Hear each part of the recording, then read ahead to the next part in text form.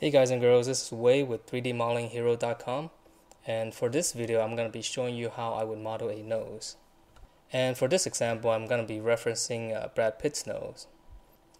So the first stage of modeling is to identify the edge flow of the model. So if we look at this, for the edge flow it's probably going to be something like this, where it's just coming straight down to the tip and then to the nostrils and then here going out to the cheeks, and then the eye socket will kind of go around this way.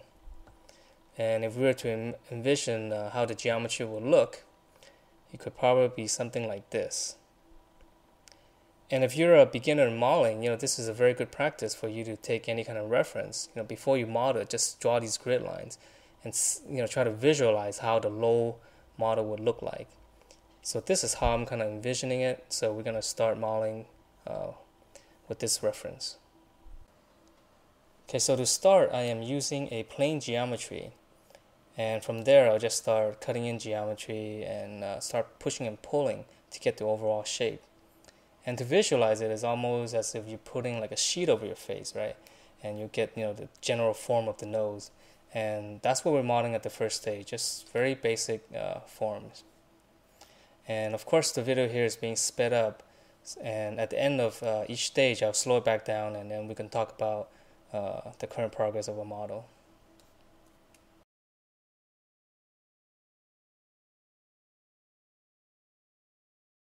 Okay, so this is real time, and I just want to pause here for a bit just to show you where we're at with the nose.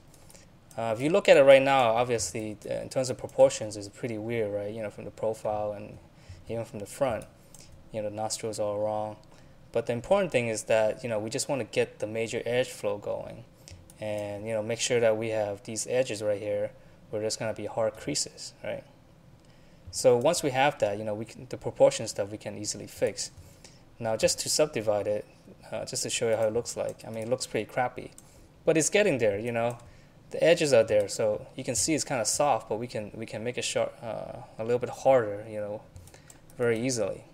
So from here, it's just a matter of cleaning things up and fixing the proportions and adding some more edges to make it look better.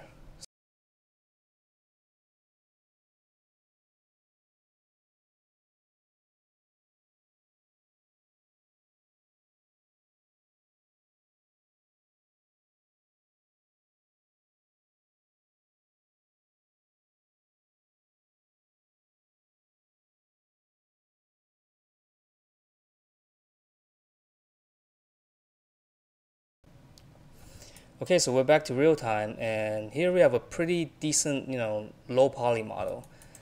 But what we want to do is we want to push it forward a little bit more so that we can create a nice high-res model that's ready for film production.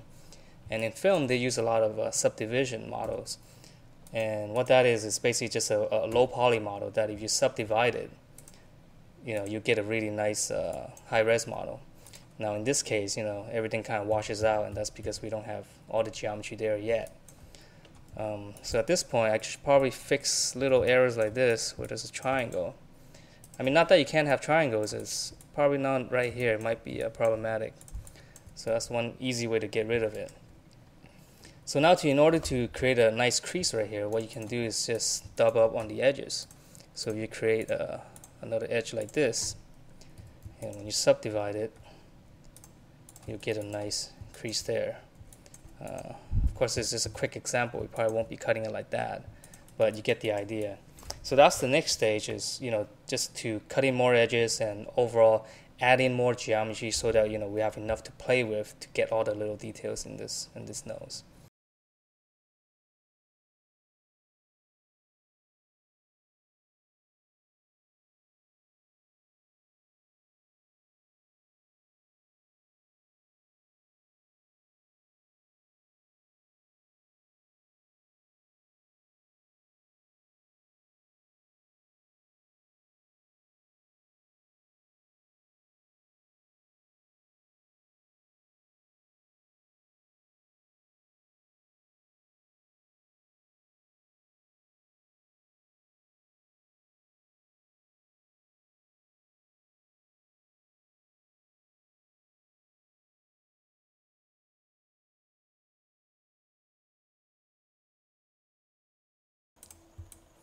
Okay, so we're back to real time, and at this point I just want to talk about some of the things about this model at this stage.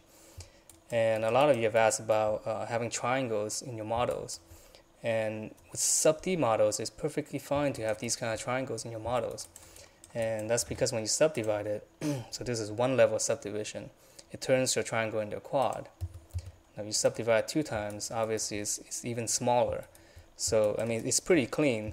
Even though it's a diamond shape, at that size, it still works. So that's why I use triangles.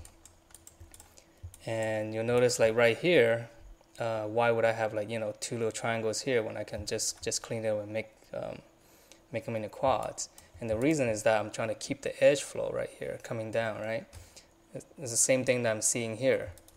So as a comparison, let's say I clean this area up. So I'm going to cut that up and then delete that, and I'll subdivide both 2 times.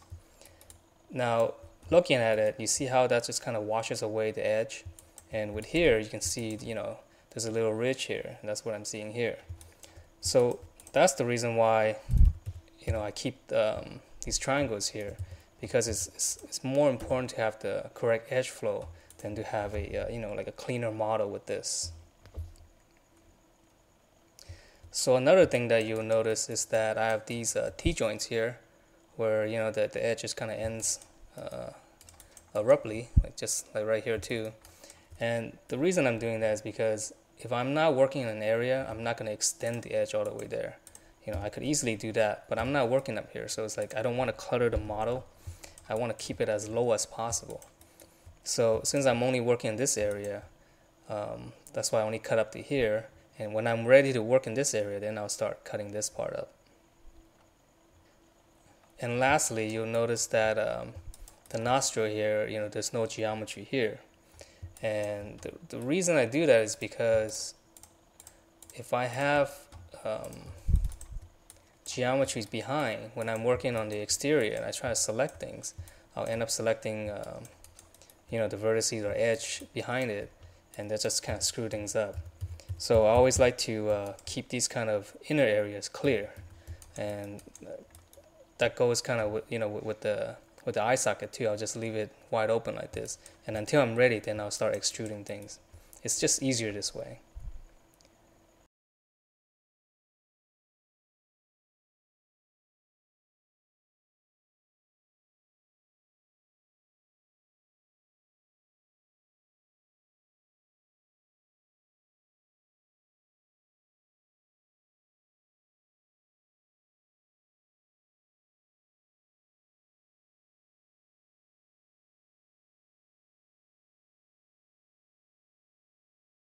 Okay, so here is our final nose model, and looking at the geometry, it's still relatively low, but it's got enough detail in there and edges that if you just subdivide it once, it's a pretty decent model. But you can still see that's a little faceted. So if we do it 2 times, now you have a nice high-res model, and at this kind of resolution, you're pretty much ready for rendering. And now checking the features. From the top view here, you can see how the geometry flows out to the cheeks, which is correct, and you got a little pinch here, which is also correct. Whether or not it really looks like Brad Pitt's nose, that's hard to say because you generally need different angles to match up correctly. But overall, I think this nose works and it feels natural. And by natural, I mean little things like you see how this crease tightens up and then it fans out, and those are little things that make geometry look feel natural, because if you look at creases in your body, it has that characteristic. So I mean, overall I think this is a pretty good nose. So I hope you found this helpful, and I will have this model up on my blog at 3dmodelinghero.com. You can download it if you want. So thanks for watching, and I will see you next time.